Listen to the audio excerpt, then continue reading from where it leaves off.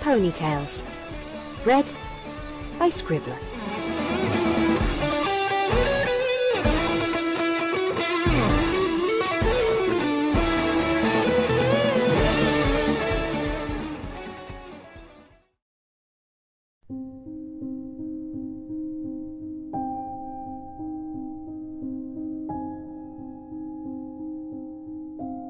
Flitter disliked the element bearers, but it was nothing personal.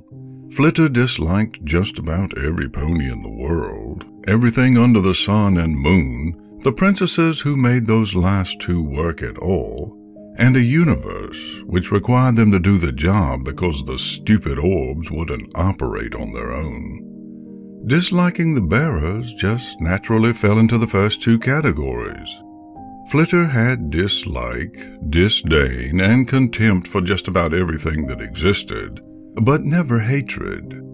All of the first three emotions were casual things, the logical reaction of just about the only pony in the world who could think, to the inherent stupidity of everything around her. Hatred, well, she'd once overheard some pony saying something unbelievably stupid, that hate was love with its back turned, and the idiocy of those words was self-apparent for any pony who could think about them.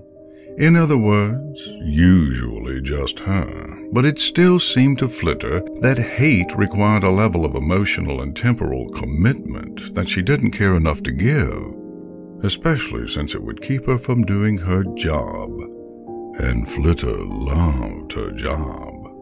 Most ponies thought they knew what Flitter's job was, just another part of Ponyville's weather team. Naturally, those ponies were stupid. It was what she did to get the bits, which were so stupidly vital for continued comfortable existence. But it wasn't work. That came when she did what she loved, and weather manipulation wasn't it. Flitter's work came after her job hours ended, and she loved it so much as to spend nearly every free waking moment at it, because she was more vital to Equestria than any mere cold front breaker could ever be. The pitiful universe demanded that Flitter work as much as she possibly could, and furthermore deserved it, and so she went around at all hours, making sure every pony around her got to have the Flitter experience. Some of the ponies who had gone through the Flitter experience believed Flitter's true occupation was professional bitch. Several had said it to her face. Flitter felt there had to be a better way to put it, especially since just about anything any pony else came up with was automatically stupid, and what she'd come up with after some thought was professional jolter. It was how she justified her mark. What did dragonflies do? They startled ponies. They came out of nowhere and made every pony jump. Well, every pony except her. Dragonflies took an ordinary day and disrupted it. They threw ponies out of their natural complacency. And that was Flitter's job. A typical day at work for Flitter might start at the town market, where she would carefully cut in front of every pony possible to demonstrate just how weak-willed they were for letting her do it at all. That way, they might grow the spine required to make her stop. Then she would make snide remarks on appearance, well within earshot of her targets, because if some pony didn't tell you how stupid you looked, then wouldn't you just keep right on looking that way? Attendance at performances, now that was a necessary part of the schedule. Call off every slip in meter for a poem, every poor word choice within a story, and openly razz each false note to appear within music. Go ahead, applaud what was so clearly a substandard performance. Let the artists believe they had skill. It just gave them the false confidence to keep screwing up. Flitter would only consider stomping her hooves for perfection, and that would never exist. unless she helped. Just about every pony in existence, past, present, and, unless Flitter personally did something about it, future, was so unbearably pointless. Farmers thought they were necessary because Equestria would starve without them? That was just stupid. There was food in the wild zones for those with the courage to bring it out. Not that Flitter ever did. Her job took up most of her time. But the idea was right. Weather needed to be controlled. Ponies were just too used to being comfortable. And comfort was a fog cloud around the brain that kept ponies from seeing the fundamental stupidity of the world. If Flitter made ponies uncomfortable by saying obvious things, the stuff which was so visible to her and hidden within the fog for every pony else, then maybe she could clear the vapor and make them think. Flitter was rude and nasty and unkind, and there were days when professional bitch was the least of it, just because if she didn't do it, no pony else would, and those poor idiots would be lost in chill self-blindness for all of their still pointless lives. And given that, the element bearers were vital to Equestria's safety. Ponyville was lucky to have them in residence. Please. Not only had the continent gotten along perfectly well for 1,000 years or so without them, and frankly, how the realm had survived so long without Flitter present to get it in order was the greater mystery. They were disaster magnets. The proof was in the constant town reconstruction. Admittedly, Flitter didn't mind that last part so much, because nearly all of the disasters impacted the ground and left her place untouched. So the seemingly perpetual flow of weirdness was mostly good for giving her material to work with. Plus, it kept things from being boring. Flitter often found life in a given settled zone boring, which was part of why she kept changing residences, and certainly the fact that she always seemed to reach a point where no merchants would sell anything except moving supplies to her had nothing to do with it. But the bearers themselves. Twilight Sparkle, all that power, and she never did anything with it, at least nothing real. The spells she researched were frivolous things, which would never make a true difference to any pony. Changing apples into oranges, growing mustaches, what good did any of it do? If Flitter had possessed that kind of magic at that level of strength, she would have been kicking rears and changing names. Twilight Sparkle was the world's biggest nerd holding the world's biggest sledgehammer, which meant all she ever did with it was gently tap books back into their exact place on the world's most over-organized shelves. Rainbow Dash?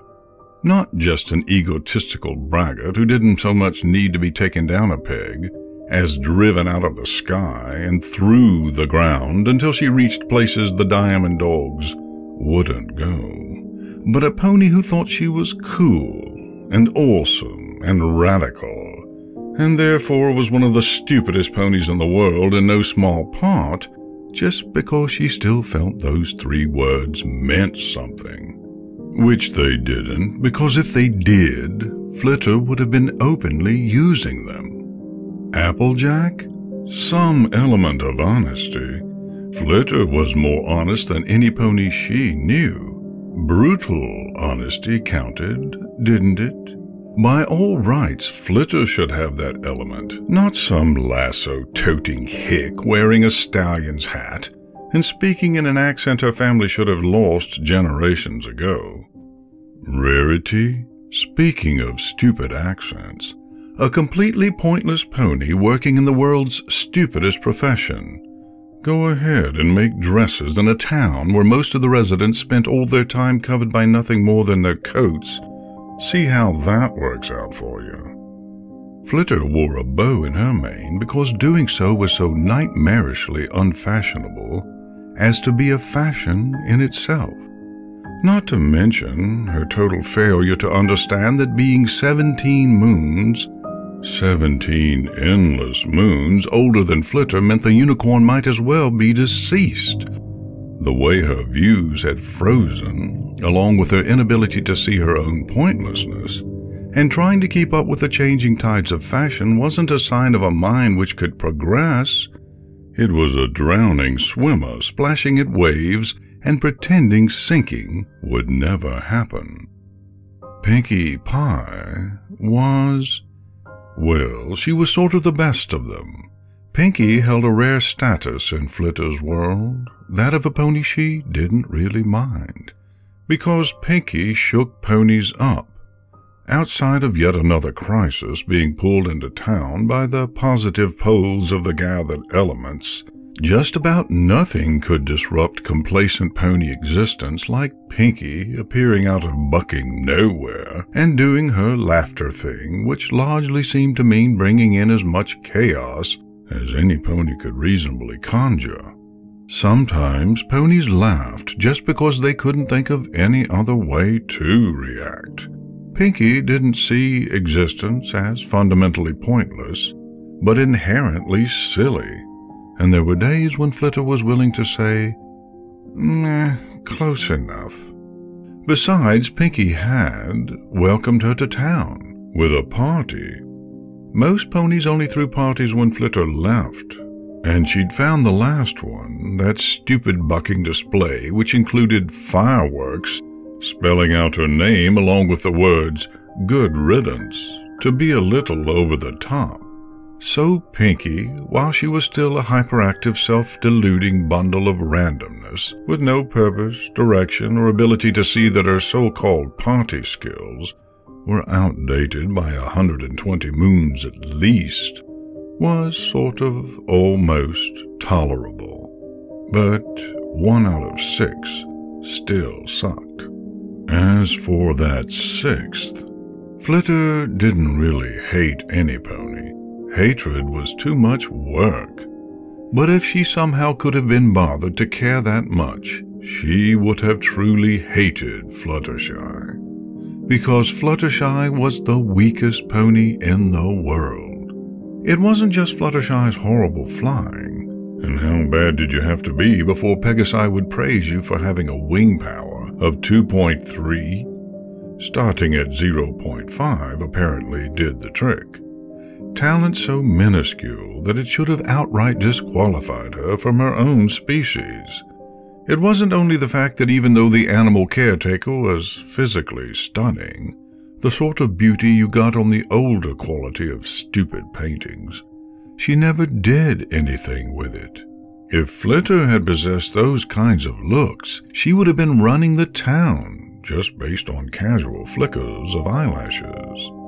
Fluttershy responded to ponies being attracted to her with a blush, cower, unsuccessful attempts to hide behind her own mane, and inevitably full retreat, sometimes even remembering to consider flying away. Not that she really could. Fluttershy lived on the ground, and while that certainly wasn't the complacent sky existence of most Pegasi, it was just one more bit of strangeness added to the towering pile, the one which reached the willfully abandoned clouds. And animal caretaking.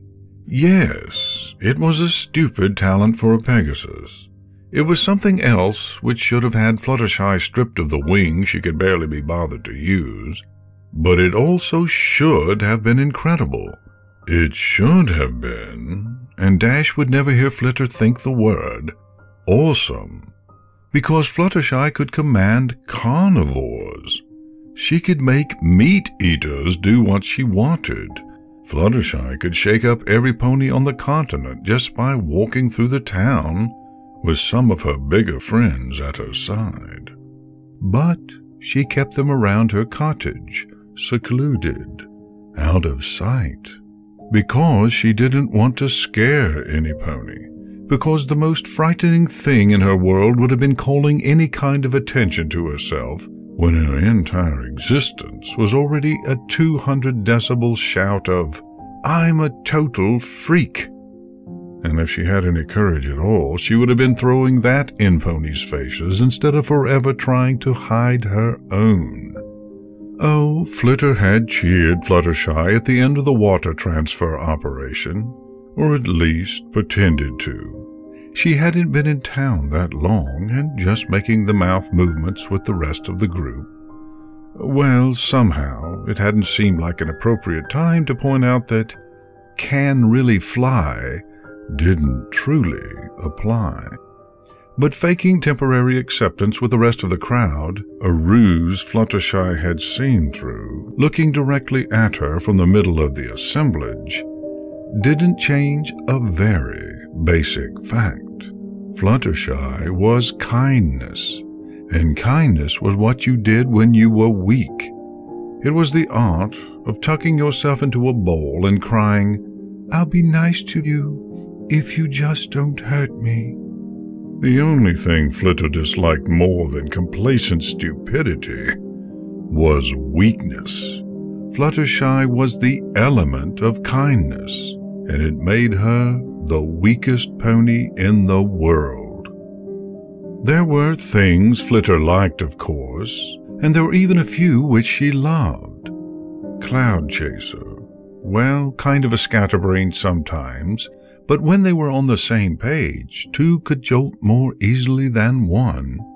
Sure, they didn't have exactly the same view of the very dumb universe, but they had enough things in common to let them get along, and then some. Flying. You couldn't be a Pegasus and not love flying, which was yet another reason Flitter felt stupid kindness wasn't a real part of the species. Flitter just tried not to love it too openly, for that way lay Rainbow Dash, and every pony could see how idiotically that worked out. She didn't think about the sonic rain boom too much. Flitter couldn't do it, and therefore, why should any pony? And then there was Carney. Before she'd reunited with Cloud Chaser, when she was still on the move from town to town, and actually Flitter considered herself to still be in that state, with Ponyville as her latest temporary stop. It had lasted longer than most, but some things were just inevitable. She had been, well, not lonely. Sure, just about every pony in the world was too locked into themselves to be friends with. She could get dates, but having them hang around past the first 3 minutes was a perpetual and incomprehensible problem. Shouldn't any pony want to know how to best change themselves if they wanted to win her? But she was perfectly content with her own company, especially since that meant she wasn't hanging around some pony stupid. It was just that nights on the road were cold, and the living heat engine was practical. That was all. So she'd gotten a cat. Cats were cool, and there was another word she could think but not say. Cats stalked. They hunted, and when they found something, they killed. In some ways there was almost nothing which could jolt herbivores out of complacency like having to be around something that took its meals from things which wouldn't grow back. A creature that ended lives to keep its own going. Most ponies were at least a little uncomfortable around even the pet-classified animals which needed meat to live, and it was one of the many reasons relationships with the Griffin Republic tended to be at least mildly strained. The loyalty of dogs, which Flitter saw as mindless obedience from creatures just a little dumber than their owners, canceled out most of the lingering unease. Cats, however, willful hunters who did it right in front of every pony, and then proudly presented their companions with the results. Cats bothered ponies. Deliberate ownership of a cat was the one and only interesting thing about Rarity, even if she tried to turn her own furious, frustrated killer into a non-fashionable fluff ball who, to the cat's credit, still tried to do as much damage as it could to everything around it. And Flitter had occasionally wondered just how many customers walked away from the designer's shop after seeing what was sitting in the window, and given that, why the unicorn kept the cat around at all. One strange part of an otherwise totally uninteresting non-personality. There had been a single moment, upon learning that a certain pony in town kept a pet alligator, when Flitter had briefly considered that she might be sharing a settled zone with the most interesting pony in the history of ever. And then she'd gotten a look at Gummy's total lack of teeth. Connie was a lot of things. For starters, she was horrifically expensive. Pet food containing meat was, ounce for ounce, one of the most expensive substances in Equestria, and Flitter generally couldn't let Connie do her own hunting, at least not outside special excursions made with just that in mind, because of another expense. Flitter had refused to accept permanent banishment to the ground just to have a cat, and the only other option had been a permanent cloud-walking spell. She'd wound up traveling nearly 24 gallops in order to find the one unicorn who could make it work, paid over hundreds of bits to make it happen, been told it was only possible because of Connie's low body mass, a detail she frankly hadn't cared about, and one very long bout of purple glow later, she'd had a cat who could stalk across vapor just as easily as land. Training her not to go off the edges, that had been scary, but it had worked. There just wasn't much to hunt in Flitter's vapor home. Any birds who flew in could get away too easily, but cats needed to stalk. So there had been another round of training, and Connie had learned that when Flitter brought her down to ground level and said, "Prowl," she could go find her own dinner as long as she didn't stray too far, and came back when she was called. Connie often brought Flitter little gifts when she returned, tiny, no longer wriggling gifts, and Flitter was always careful to praise her before offering it back, while saying she just wasn't hungry right then. Flitter could admire the skill involved in the hunt and nearly everything else that came with it, but she was still a pony, and lunching on the results wasn't even going to happen on a bet. Connie was a tortoiseshell cat, and the irony of what Dash had was not lost on Flitter, nor was the inherent stupidity. She was just under 60 moons old. She was burnt orange and black with attentive green eyes. She had the longest tail proportionate to her body length Flitter had ever seen on anything outside a squirrel. She was leash-trained and could be walked around town. On good days, they would come across some number of the so-called flower trio and make them half swoon from stress. She had claws which only came out when there was a real reason to unsheathe them. She was warm and soft and kept herself so clean that Flitter could stick her snout right into the fur and never smell blood at all. Connie came to her on days when work had exhausted her, rubbed up against her legs, and then jumped onto Flitter's back before curling up into a purring circle of comfort. Connie slept by her side. Connie walked proudly at the end of her leash and play-swiped at anything Flitter gave a certain nod to. Sometimes the cat would try, with limited success, to wash Flitter, including the wings, and it was hard not to giggle at the strange sensation of sandpaper on feathers. When they had traveled through the wild zones together, Connie hissed at anything which came out at them, and then did her best to fight it off, no matter how big or angry it was. Connie loved Flitter. There had been days when her cat was the only living thing in the world, which did.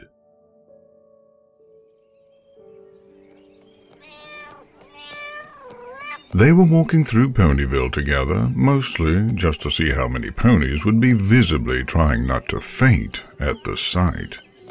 Flitter had one end of the leash around Connie's ribcage. Because you never leash the neck, a hard pull could do real damage, and Flitter lectured any pony she caught doing it that way, with the other around her own left front ankle. Connie kept the length expertly taut as she proudly paraded in front of her pony master, over long tail majestically swaying with pride. Why do you do that? Asked a familiar, half-trembling voice. Don't you have any shame? Flitter grinned to herself, then wiped the expression as she turned to face the Earth Pony. It's a public street, Roseluck. She sneered. I can walk down it all I like, and I can bring my cat with me. I don't have to worry about whether you like cats as long as I do. Why should your being afraid of cats be my problem? If you cared at all about how ponies react... Roseluck tried.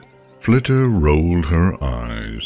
Oh, please. I've been hearing more stories about you and your friends. It's the same reaction to everything. Parasprites, faint. Ursa Minor, swoon. Eclipse, run into the home of your collective choice and then collapse. You do all seem to reserve your best fall downs for bunny stampedes. You should be thanking me. Roseluck took several quick breaths, none of which seemed to be giving her enough oxygen to stay fully upright with. Thanking you? Why? Because maybe if you get to the point where you can see a cat without nearly passing out, you might be able to go outside, face sunrise, and not wait for the world to explode. Get used to the little things and maybe the absolutely insignificant won't be so scary anymore. Shock yourself and get used to the surprise. That's the best way to deal with the big stuff when it comes. And with our stupid bearers in town, the big stuff is always going to show up. Come on, Roseluck. Even Fluttershy can deal with a cat, and she's the weakest pony in the world. I don't even know how you can stand to live here. Maybe you should try your luck in Trottingham. They're so peaceful that it's boring. Which was part of why she'd left it after a mere 2 moons. A small part. Somehow, Roseluck straightened all 4 legs. The half-bend of the knees, normally seen in Connie's presence, momentarily vanished, and the Earth Pony's voice became hard, angry. I'll outlast you! And Flitter's endless labor produced another tiny result. Sure you will. Flitter challenged, deliberately drawling out the first word in order to keep the moment of success around that much longer. Then trotted away, Connie happily taking the lead. So there is a spine somewhere in there. Who knew? 1 down, several tens of thousands to go. Not that Roseluck was truly finished yet. Not that Flitter might last in Ponyville long enough to keep her going at all. Roseluck would outlast her. Every pony always did. Connie tugged a little at her end of the leash, and Flitter glanced in that direction. The fountain? Okay, cat. I know you're not going to swim. She let Connie take her that way, and watched as the cat jumped up to the edge, then lay down to lap at the water. That's your 3rd drink on this walk. Flitter told her, watching the triangular ears perk towards the voice. Flitter had no problems with openly talking to animals, even if Fluttershy did it.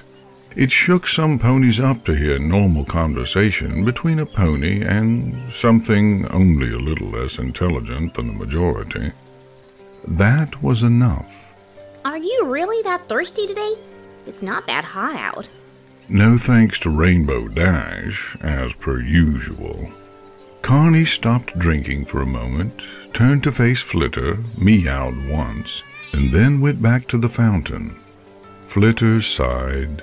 Okay, cat, I get it. You want a drink, so you'll drink. Just let me know when you need a bathroom spot. As much fun as it was to make ponies realize that the beauty of flower gardens was purely temporary anyway, And cat urine should still count as watering, no matter what the scent was like. And then we'll get you some hunting in. Flitter put 15 extra decibels on hunting and watched with pleasure as several ponies jumped, with 2 staying in the air. Sound like fun? Connie turned away from the water long enough to meow again, and there was something a little rusty in the sound, like the water wasn't quite reaching the cat's throat. And then she went back to drinking. Yeah, that's very nice, you stupid cat. It was a game they played, and Flitter always acted her part to perfection.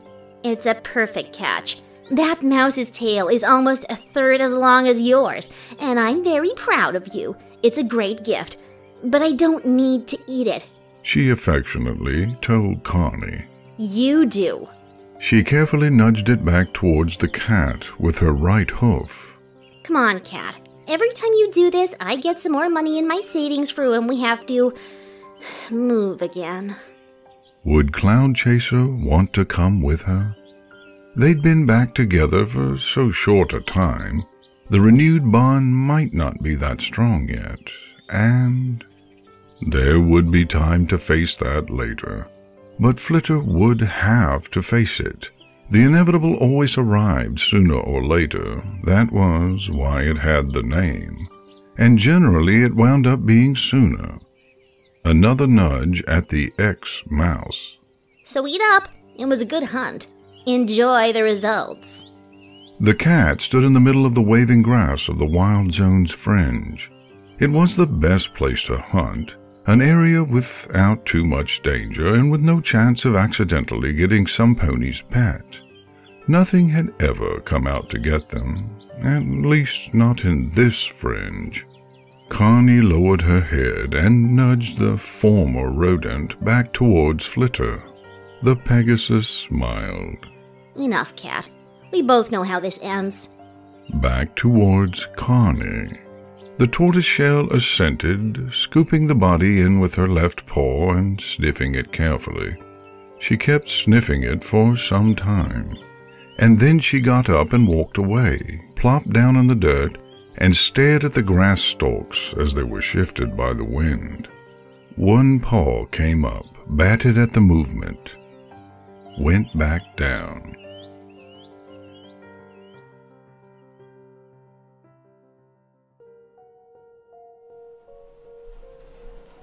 Flitter was getting worried. It had been 3 days since their last walk together. The weather schedule had mostly kept them indoors, as Ponyville had been due for an extended bout of thunderstorms, and Flitter didn't have the pull to reschedule anything. Connie had been stuck inside for the duration, and the cat had spent most of that time drinking. She was almost always at the water bowl, or meowing for Flitter to deliver a fresh and cold reload. And when she wasn't, she was urinating the consequences away. Flitter had been spending a lot of time changing litter. She hadn't had to shift the clay that morning. Connie hadn't made it to the box. Flitter had pulled out her old fishing rod, gone down to the dam, and tried her luck in the rain. It was unusual for a pony to learn about fishing, unless that pony had a cat and wound up traveling a lot. Cats loved fish, and even with the equipment having a Tartarus forged cost attached, just based on the sheer scarcity of the things, the savings from catching a few meals eventually paid for it, and then started pulling bits back into Flitter's saddlebags. She had actually come to enjoy fishing. There was a certain challenge to it, which few ponies understood. And as for the solitude, Connie was usually on the bank next to her, pressed tightly, warm and fuzzy, and there. Not that morning, of course. Flitter didn't take her out in the rain, but usually there was the feeling of presence at her side, instead of this cold, damp emptiness. Flitter had skills few ponies possessed. none of which were reflected in her mark, although she had noticed that dragonflies love to skim over water. She could catch fish, and since her luck had been with her, she'd gotten a large river trout. She could gut them, and that was something hardly any pony could bring themselves to even think of. And she could prepare them. It had all been self-taught, and she had become good at it. Not that there were any real applications beyond going into the pet food business, but, well, there was an additional side benefit in that few things could shake a pony up, like telling them you were going home to gut a fish. Connie poked at the freshest of river trout with her nose, meowed a few times, and went back to her water bowl. Flitter looked at the abandoned food and tried to remember the last time she'd seen Connie eat. "We're going to the vet," she told the cat, which, since it was a word Connie knew well, normally would have meant the visit was preceded by a 20-minute chase around the house. Instead, Flitter was able to gather her up inside of a minute. And then Flitter was scared. Flitter believed most ponies were stupid. It was the core of her philosophy. It was the heart of her existence, and in the case of Ponyville's one and only actual veterinarian, a pony she'd never encountered before, she happened to be right. "I don't treat possums," the stallion told her. Flitter stared at him. "This is my cat," she told him, briefly at an unaccustomed loss for any more insulting words. "You can see she's a cat. Any pony can tell she's a cat." "With a tail that long? That's a possum." Flitter glanced at the diploma on the wall. It was in a language she couldn't read and had been granted in a country she'd never heard of, the latter of which took some major work. Back to the supposed vet. "She's a cat. She's sick. She won't eat. All she does is drink and piss. She doesn't play as much anymore. She doesn't want her kills from the hunt." The vet's shudder didn't make her feel as good as it usually would have. "And she barely purrs. The only thing she cares about is her water bowl, and she's not even making it to her litter box. Is that enough for you to start working on a diagnosis?" The stallion blinked several times. "A diagnosis? "Yes." What does that word mean?" This time, Flitter's stare actually drove him into a corner. "What kind of vet are you? How do you even stay in business? How many bits are your parents sending you every move so you can pretend to be the real thing?" The stallion's chest proudly puffed out. 2,000. Flitter blinked. "And I get to write out prescriptions and everything," he declared after several seconds of additional thought. "Some of them I can even, He seemed to come back to himself, or at least as close as he ever came, and then looked at Connie again, who was lying flat on the examining table, not interested in much of anything. Anyway, no possums. I don't work with them. Or baby ponies who breathe fire and turn out to be dragons. That's just not my specialty." The words died in Flitter's throat, mostly due to overcrowding within the battle to escape. She looked at another posted diploma in order to buy time for the internal war to produce a truly offensive survivor. This diploma was legible. It also seemed legitimate, and the name... "You're not a mare." The stallion blinked. "I'm not? Oh, right, I'm not. You're looking at the diploma for Sweetbark. She's on vacation. I'm filling in for her." He proudly nodded towards the incomprehensible piece of non-parchment.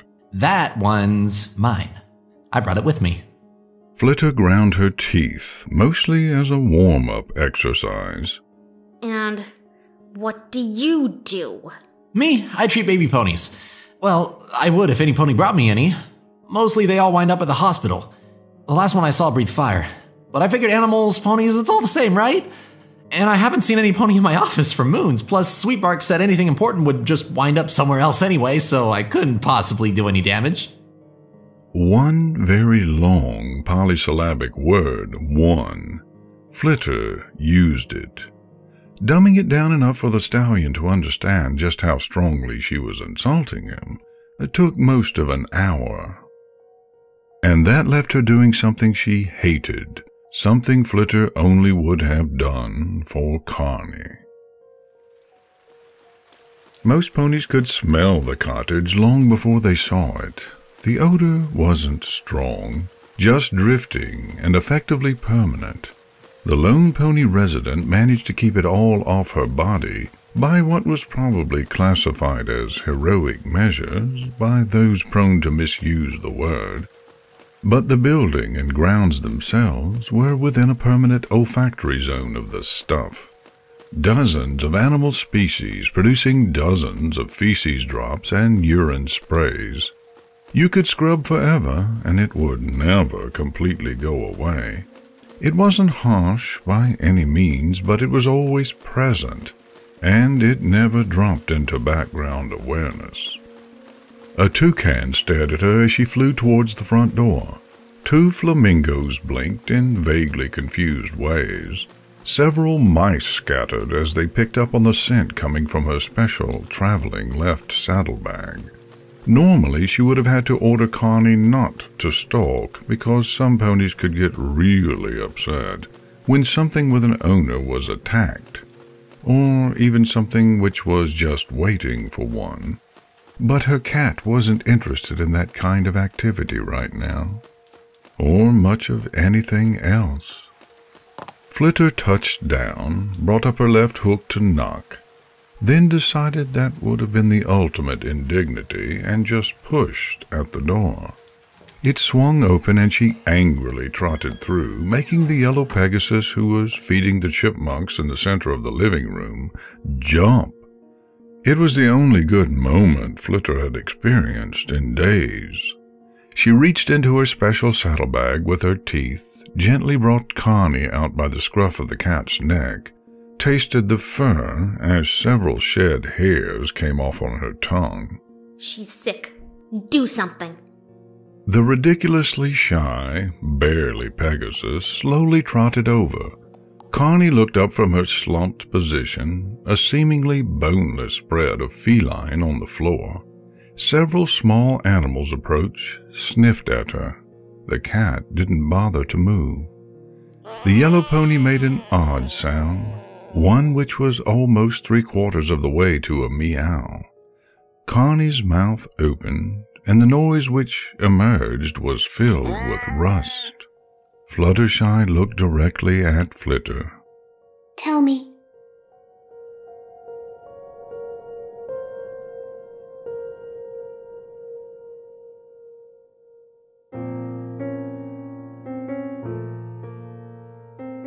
Fluttershy listened. She was good at that. Flitter supposed you had to be good at listening when nearly every sound in the world scared you, and careful attention had to be paid in order to find out if any of them were approaching. And sometimes she would ask questions, which Flitter answered as carefully as she could, while keeping her usual job out of the way, no matter how hard it was not to be irritated by Fluttershy's stupid voice. Flitter truly disliked Fluttershy's voice. It wasn't just the stupid softness which could make the Pegasus so hard to hear, or the slight vibration which often intruded, the sound of tears being held back with an effort which could break at any second.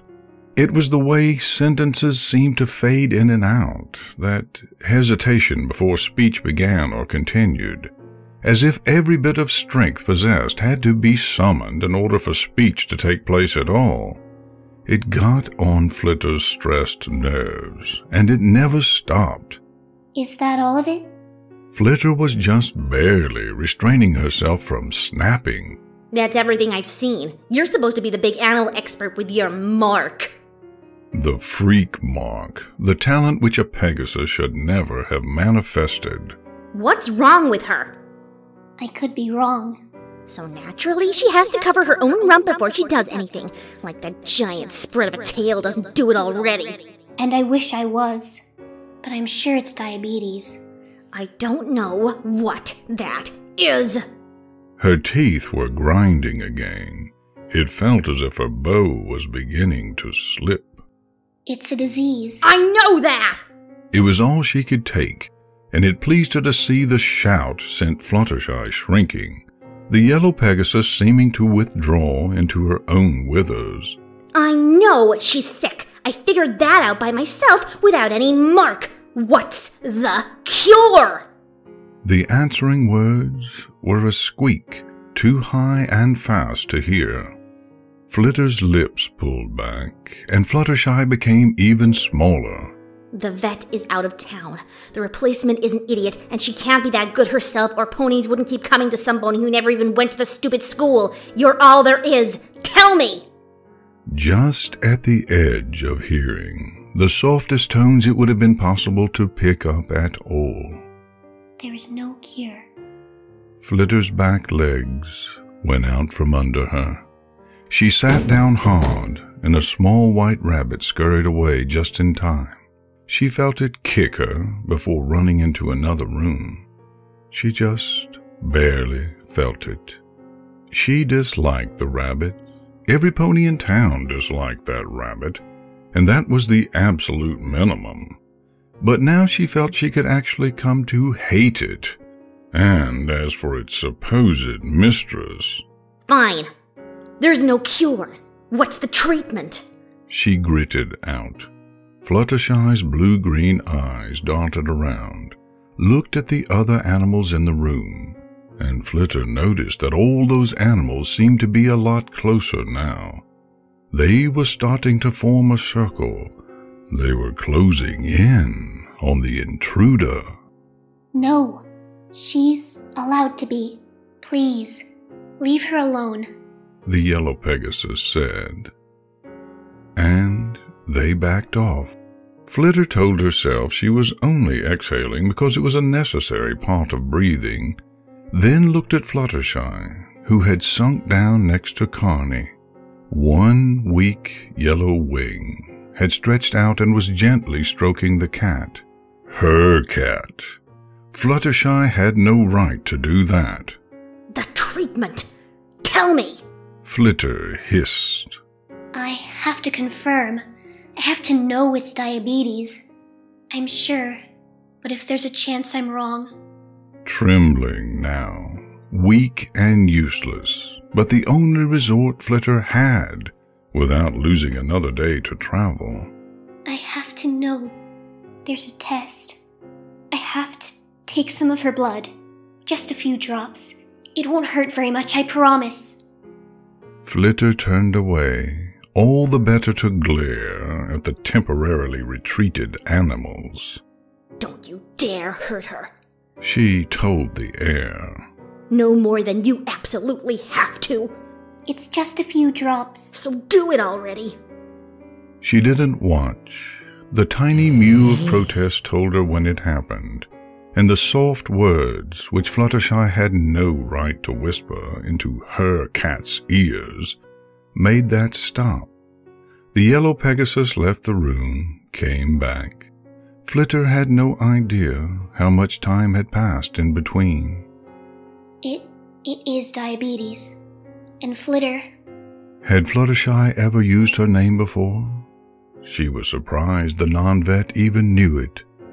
There should have been no right to speak it now, not in that tone. Concern and sorrow wrapped up together. There's no treatment. Flitter slowly turned back to face Fluttershy. The yellow Pegasus trembled again, but stayed where she was, not giving up any of her so precious ground. Carney made a small sound. It could have been a mew, or would have been from a cat who'd been able to eat. What do you mean, no treatment? It was a whisper, but it projected. It still seemed to make more sound than Fluttershy could manage on her best day. It's a disease, so there isn't a cure. There has to be something you can give her where she just lives with it. It's been around for a while. She's had it for some time. She might have been born with a predisposition towards it, or it's a fault in the blood. We're still trying to learn about how it spreads or if it even does. It just got to the point where it was visible. Cats can live for years before it manifests, but most of them don't. She only got as far as she did because you've been feeding her so well. I can tell how she was eating before it really started. I can see how beautiful her fur is. You have to really love a friend to take care of them like that. Fluttershy was trying to praise her, imply she'd bought Connie moons of time. Flitter didn't want to hear it. Any of it. So there's no proven treatment. What's the experimental stuff? There's always experimental stuff. What does the disease do? There are ponies working on it, but there isn't anything. Not that it won't do it faster. Do what? Animals started, but did not close in. Pictures vibrated in their frames. Fluttershy took a slow breath, and the words which followed it came out immediately. Flitter. Don't say my name. Don't act like you care, you stupid failure of a freak. It's fatal. The words fell between them. Flitter found her wings flaring out, her hooves scraping at the ground as her nostrils widened and her head lowered, fought the urge to charge. Say that again. Lie to my face one more time just to try and make me feel sick, you bucking horse apple smear. It's fatal. She's just going to drink more. She won't eat. You can try to force food into her mouth and she won't swallow. She'll just throw it up after. Her body will start to shut down. This is moving fast. She has days, Flitter, and those won't be days you want any pony you love to go through. She's just going to suffer. She's starting to really suffer now, and the days she has aren't days you'll want to remember. Time you want her to have her last under sun. You can't be saying this. You can't stop talking. You have to think about mercy. She still wanted to charge. She didn't want to fight it, but the words had come first, and she was delighted to see everyone hitting Fluttershy harder than the impact of a pony ever could. You sick piece of... You want to kill her, don't you? You saw me not cheering you in your stupid 2.3, and you saw my lips just moving, and now you want your revenge? Your soft little whispery revenge through killing the only thing that... How much meat does your crew need? How many pets do you talk ponies into letting you kill just to save on the bills? A deep breath, and she let what she saw to be, prayed would be, the fatal blow fly. How many friends have you murdered? And on the smallest waft of breath, 499. There had been no hesitation. There had been no measurable delay to the answer at all. There had only been a number. Flitter felt sicker than she ever had in her life. You keep count? I have to. I have to remember their names. You sick! It was the only word she had. It wasn't strong enough, but it was hurting the yellow never should have been. She could see how much it hurt, and Fluttershy deserved all of it and more, 499 times over. And it still wasn't enough. Flitter charged. The horde descended. She heard it even as she saw Fluttershy go up, as Flitter slammed into the wall behind where her target had been, slumped to the floor as the dizziness from impact began to close in. She'd forgotten Fluttershy had even that most basic capability, could barely think of her as a Pegasus at all, and the most basic of dodges brought time for the rush of so many smaller wings to reach her ears, the clicking of clawed feet moving over wood. So many of those sounds, dozens, they would fall on her and overwhelm in the crush of tiny bodies, and she would die from the blood loss of 1,000 little bites, and the sickness she couldn't reach would have a new source of meat for those meals. Stop! Flitter almost expected the shout to have come from her own throat, but it had been the only other pony voice in the room. A voice which couldn't be that loud. But they stopped. They all stopped. She can be angry. She has every right. This is the time for anger. So let her be angry. The animals gazed at her, hundreds of bright eyes holding on a single word or order. She won't hurt me, Fluttershy said, voice dropping closer to her normal lack of volume. It won't happen. Just go out of the room for a little while. Please? It just has to be me and her with Carney. How does she even know Carney's name? More wings, more clicking, but all moving away. And then there were soft feathers brushing up against her forehead. You're hurt. You went into the wall too hard. But it's not serious. You'll just have a bruise. I can give you something for the pain. Don't touch me! Flitter panted. Don't you ever! All right. Fluttershy withdrew, went to the couch, and waited. After a minute, Flitter was able to stand again and slowly trotted over to Carney, who hadn't moved during the charge. She hadn't tried to defend Flitter. The strength hadn't been there. And Flitter had vaulted her own cat on the way to attack. Flitter stood over Carney now, guarding. You're telling me there is no treatment? Not even anything experimental. And the disease is fatal. Fluttershy nodded just once.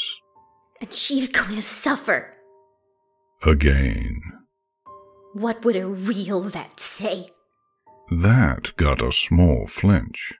Sweetbark would say the same thing after she did the blood test. She'll be home in 4 days. But that's 4 days. 4 horrible days. And then she would send you to me. Which got Flitter to blink. What? She always does. I wish she didn't. I wish she would just do her job. But it's me. It's always me. She knows that I'm here and it's always me, just so she won't have to.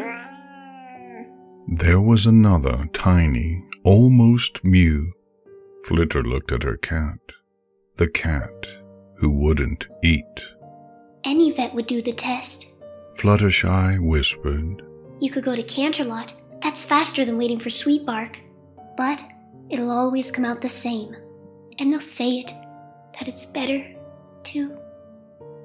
She couldn't go on. The weakest pony in the world almost collapsed under the weight of unspoken words. And then continued anyway. Let go. Look at her, Flitter. She's so weak, and it'll only get worse. If you watch her for all of those days, you'll remember. Those memories will become stronger. Sometimes they could get stronger than any other memory you have of her. For some ponies who won't let go, they have to watch every minute as they try to take care of their friend and nothing works. And those memories become the only way they remember their friend at all. That's not who she is. You love her. I know you do. I can see it in the way you're trying to protect her. But every minute she has left under sun will become agony. The Shadowlands, no pain. It hurts to let go. It hurts to send them. I hate it so much. A single tear fell, then gained company. But it's a cycle, even when it turns too soon. It's my job. She won't hurt anymore. She won't hurt when I show her the way. It never does, I promise. It's the end of pain. Starkly, the only words Flitter had. It's the end of life! Yes. And you've killed 499 other times? I've been here for years. I left school. I came down so early. Sweetbark. She thinks that if she never does it, ponies will keep going to her. They won't associate her with the end. Only with life. Only with success. Everything fatal, even when she's in town, it goes to me. And every pony knows it somehow. They won't even go into her office anymore if they think it's bad. Only me. And it never stops hurting. 499, Flitter. I keep count, because I feel like every time takes something away from me. And I don't know how much I have to give anymore. I remember their names because... The tears were falling faster, the fabric of the couch becoming water-stained. No, old stains taking on still more salt. When my part of the cycle ends, when I go to the Shadowlands, some pony will ask me why, on every single name. And I'll have to remember every last one, explain why it was the only option left. And then maybe I'll see them. And if they don't hate me, as much as I hate myself... Flitter would never remember picking Connie up, scooping her back to the saddlebag, could never admit to fleeing. All she knew was that when her vision cleared again, when memory chose to record again, she was outside and nearly a fifth of the way back to Canterlot. Lying, sociopath looking for a nice round number. Element of sickness. Any real vet will...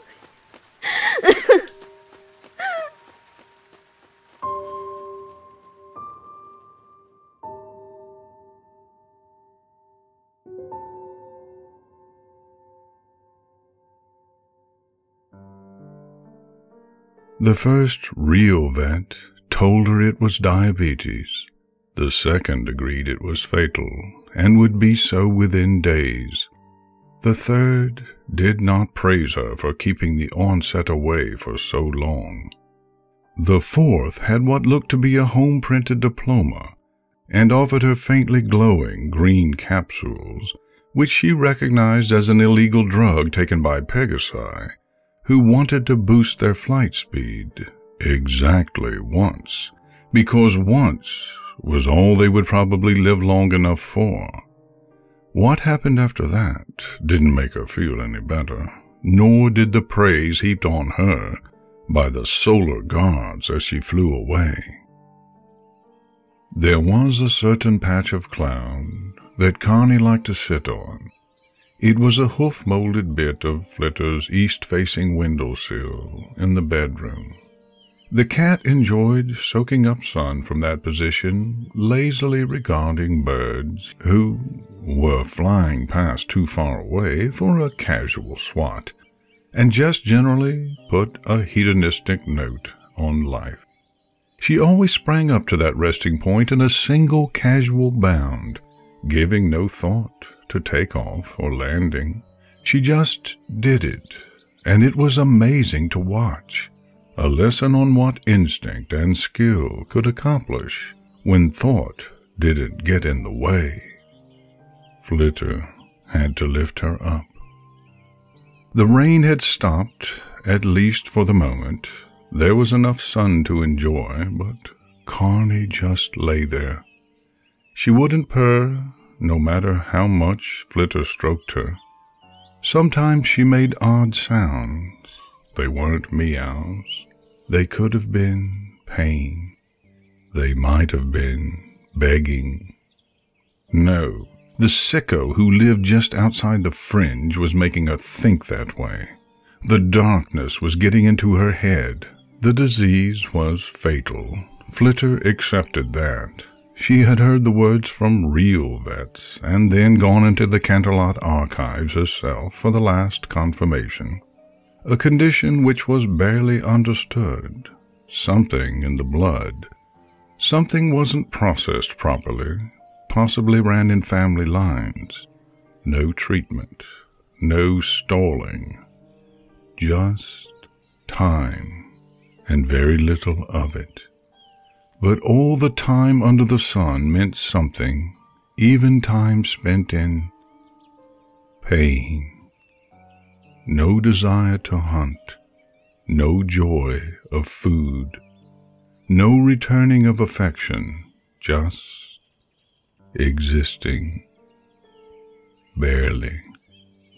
She wished Cloud Chaser was with her. She wanted some pony she could talk to, some pony who wasn't the freak. But Cloud Chaser was away, would be for another 2 weeks, had to go visiting. Or maybe that was just the excuse. Maybe she left. Again. She might never come back. Every pony leaves me, and I leave every pony. Every pony. But not every one. Carney never left me. She wants to take Carney away because she hates me, because she's a failure and a freak, and I know it, and she's punishing me for that the only way she knows how. She wants to kill the only thing in the world which ever completely accepted me for myself. Flitter had tried to make Carney eat. She had given the cat all her favorite foods. She had purchased the freshest of meat, and the injury to her budget had meant nothing. She'd found wild catnip.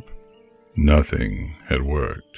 It was water or nothing, and it was barely water today. She had thought about trying to pry the cat's jaws open, force food in, but how? Wings, hooves, neither could act to create such a thing. Only horns. Flitter didn't have one, never would. Didn't know a single unicorn who would help her. She disliked every unicorn in town, and they felt the same way about her. I could ask Rarity. The thought surprised her so much that she brought it closer for better examination. She has... Oh, what's the cat's name? Opal. Over-pampered fluffball. Probably hates the world because Rarity made her look like an over-pampered fluffball when she just wants to be a hunter. But she loves that cat. You can't have a cat and not love it. And she's a unicorn. She might help me. You're so old, you're not even into quaroxing. No, I take that back. That's not old. That's dead. It had been moons since Twilight Sparkle's lone disastrous attempt at creating the 3-minute date. Flitter wasn't even into quaroxing anymore. She would never. She wouldn't. She's so stupid.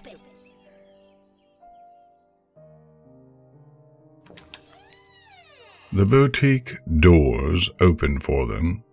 Rarity listened. Flitter would never remember exactly what she had said, but the designer listened to all of it, and then Rarity let them in.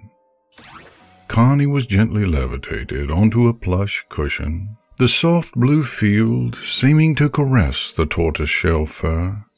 Opal calmly walked in, regarded the newcomer, jumped up, and then lay down next to Carney, softly purring. Rarity said a few things which Flitter didn't want to hear.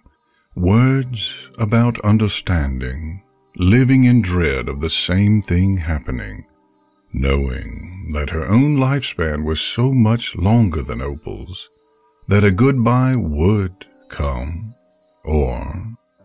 and the words were so soft the fake accent barely attached at all, that her duties as bearer could so easily mean that the pony would walk into the Shadowlands first, leaving behind a cat who would never truly understand where her companion had gone. For that, Rarity had made arrangements, a new home waiting, just in case. She spoke about being willing to try, to help as long as her assistants could do anything at all. But she knew the other one. The pony Flitter currently didn't even want to give the grace of a name. And that said pony would never have said such a thing if it hadn't been the only option left. The final kindness. The soft blue field gently held Carney's jaws, made them open. A secondary bubble moved a little fresh fish into the cat's mouth, while a third massaged the throat, creating an automatic swallowing reaction. Carney was eating. And then she threw up. Get the thread. See the thread? Wanna hunt it? Here, I'll pull it right past your paw. I got this especially for you. You've never had it before, but I thought something new. Please? Please? Please?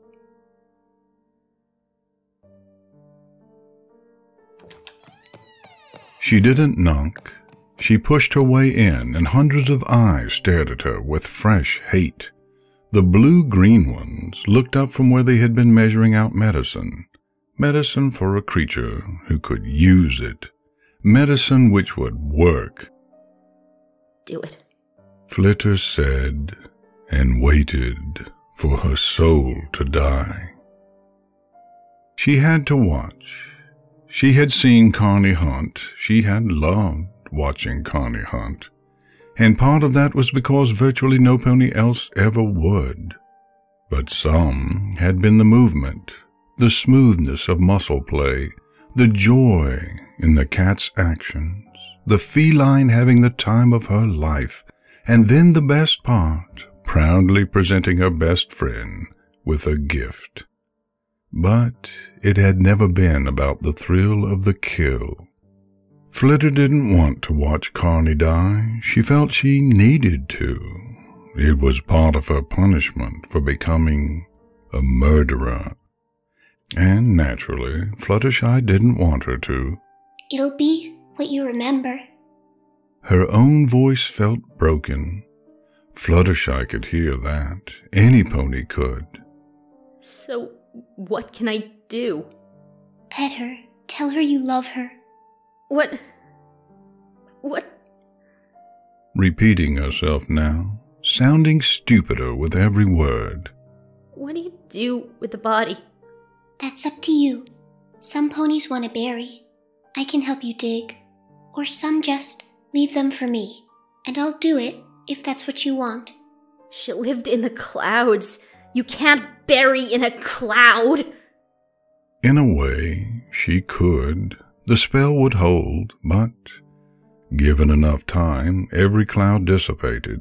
Eventually, Flitter would leave Ponyville, just as she wound up leaving everywhere else. And when that happened, the special touches applied to her home, the ones just about any Pegasus could do, the things which made it stable. Unless some pony else moved in, they would fade in time.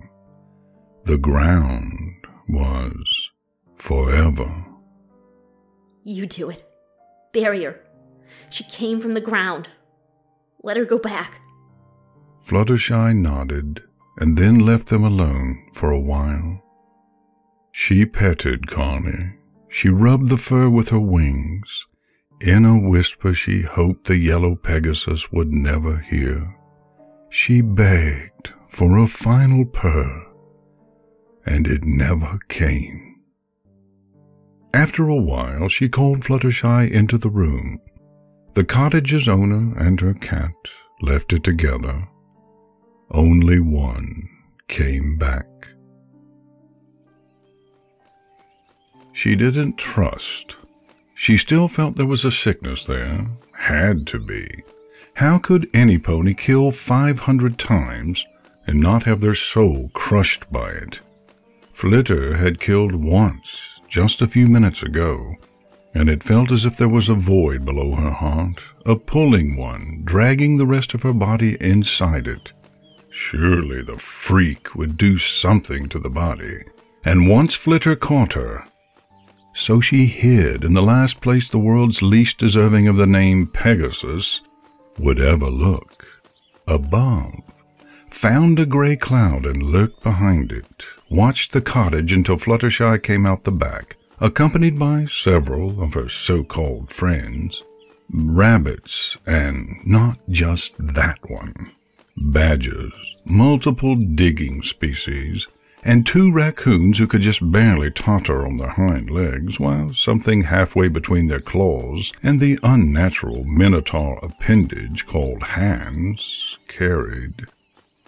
She made herself look. She forced herself to watch.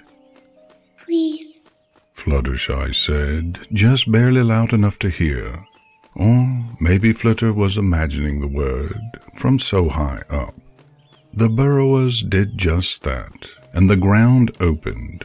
The body was gently lowered, and then covered again.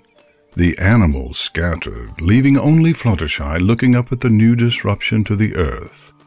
You were good for her. She needed a friend, and you gave her that. You were a good cat, I know. She loved you so much.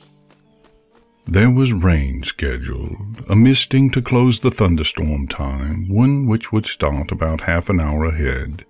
Pegasi would be coming into the area to cover up the last clear patches.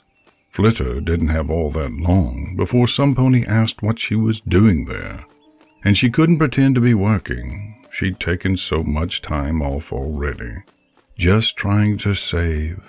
Carney, Fluttershy said, and pain radiated from every letter. Then, Winnowill, Chaser, Fleetfoot, Garnet, Midnight. a long pause, and her tears fell as eyelids scrunched shut. Leafall. 500 names. Seconds before the other Pegasi would have arrived, a little after Fluttershy finished, but continued to silently stare at the ground, there was a knock at the cottage door. Flitter turned in that direction and saw a worried-looking dark blue unicorn stallion, field-carrying a visibly sick puppy. Fluttershy looked up at the sound, let the last of the tears drop away, went to do it all again.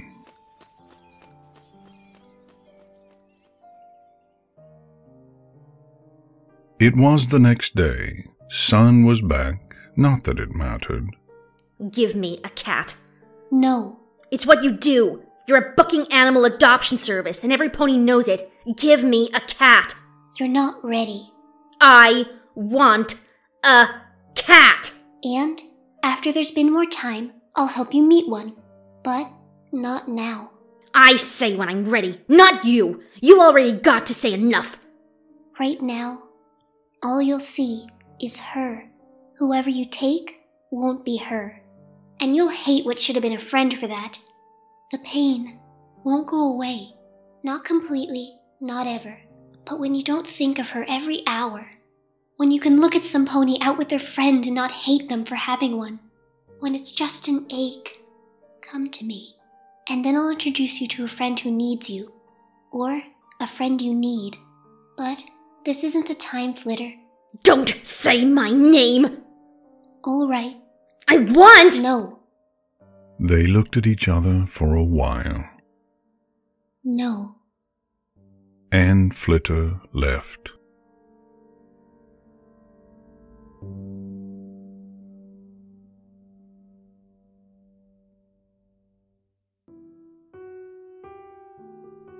The little black and white ball of fuzz yawned hugely and stretched before curling back up and falling asleep.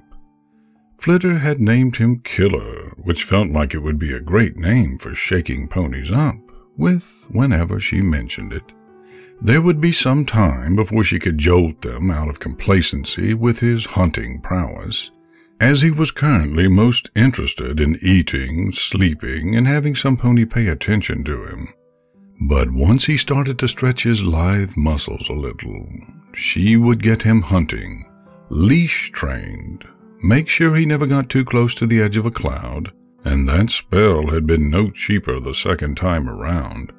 She might even teach him which ponies to dislike, although that would have to start early, and naturally she'd start with the bearers. Pinky was still mostly okay. But as for the rest, Flitter disliked Twilight Sparkle for not knowing what power was meant to do, Rainbow Dash for being her employment superior while in no way deserving it, Applejack because honesty should be more than just not lying, Rarity Generosity shouldn't mean giving of yourself to ponies who had verbally attacked you, should it? But Flitter no longer disliked Fluttershy, not after the Pegasus had matched her to kill her. Flitter hated her. She finally had a reason worth making the effort for. Flitter hated Fluttershy for being the strongest pony in the world.